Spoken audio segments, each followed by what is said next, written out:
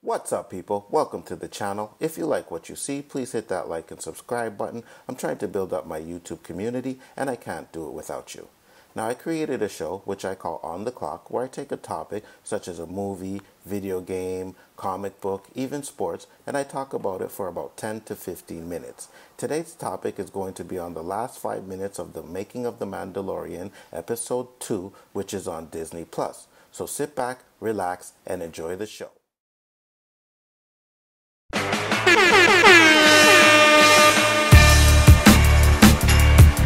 Yeah. Yeah, yeah, yeah, yeah. Yeah. Yeah, yeah, yeah, yeah. Yeah. Yeah, yeah, yeah, yeah. Well, thank you for checking out my channel. This is my first video and the first episode of a show that I like to call On the Clock. On the Clock today is going to be the making of The Mandalorian episode 2. Now, I know it's a little bit late because episode 3 is already airing and episode 4 is on the way, but as I say, better late than ever. So today's episode, we're going to talk about how Dave Filoni basically schools the people on the panel about the making of the prequels. He explains that making the prequel trilogy was almost an impossible task. How do you tell the story of Anakin Skywalker turning to Darth Vader and do it in an interesting way? A lot of people bash George Lucas for the direction that he took, but they don't give him enough credit for actually explaining how the universe was different than the original trilogy universe, how the Jedi Order worked, how the Empire became into power. But the way he breaks down that final lightsaber battle between Anakin, Obi-Wan, and Darth Maul gave me a new respect for the Phantom Menace. It also shed new light on that fight scene. That fight scene wasn't a fight against good versus evil. It was actually a fight for the fate of Anakin Skywalker. That's why the fight is called Duel of Fate. Qui-Gon is different than the other Jedis. He realizes that Jedi should love, care, and still have compassion for other people, while the other Jedis are so detached and political that they've lost their way. This is something that Yoda realizes in Attack of the Clones. Qui-Gon also realizes that he's the father that Anakin needs, and depending on how the fight goes, Anakin's life will be totally different. And of course, Qui-Gon does end up dying, and Anakin is left with Obi-Wan, who promises to train Anakin, but not because he cares about Anakin, but because he made a promise to Qui-Gon. When Qui-Gon tells Obi-Wan that he's going back for Anakin, Obi-Wan says, "Why do I feel like we've picked up another pathetic life form?"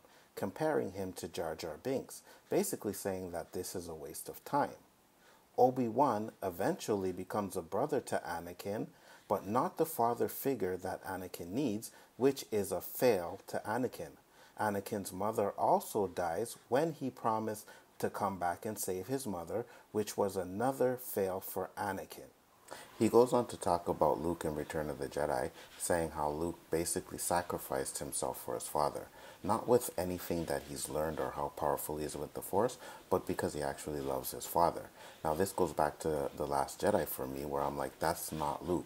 The Luke that they have in The Last Jedi is not Luke. Luke would not try to kill Kylo Ren. Now, I know a lot of people will say, oh, well, it's been 30 years and people change, which I agree with. People do change. But when you're like in your 20s, even early 30s, I can say you'll change. But once you have your morals, if you know you're not going to kill somebody, then by the time you're 30 or 40, you're still going to be like, well, I'm not killing anybody. You know what I mean? So he wouldn't kill his father. Why would he even attempt to kill Ben? Why? Because he saw a vision of Ben doing something bad? It just doesn't make any sense to me. Not only that, we're not talking about any regular person here. We're talking about the kid, the son of his best friend and his sister. Now, how do you go and tell your best friend and your sister that you just killed their son? Well, I saw a vision of Ben doing some bad stuff, so I killed him. And then what are Han and Leia gonna say? Oh, Luke, we understand, not a problem. Yeah, Ben was gonna turn out to be a bad guy. Just doesn't make sense to me. Like, you want to take Luke and everything he's learned and the person he was from Return of the Jedi, and then you just want to take that and shove it right out the fucking window. Not only that, but how many times did Luke say, oh, I can't kill my father. I can't kill my father. Obi-Wan even was like, well, then the Emperor has already won. You know what I mean? Like, it just, whatever your plan was for Luke, it didn't work. I don't mind the fact that they had Luke on an island where he was isolating himself from people. I completely get that. You know what I mean? It's basically like saying, you're fed up.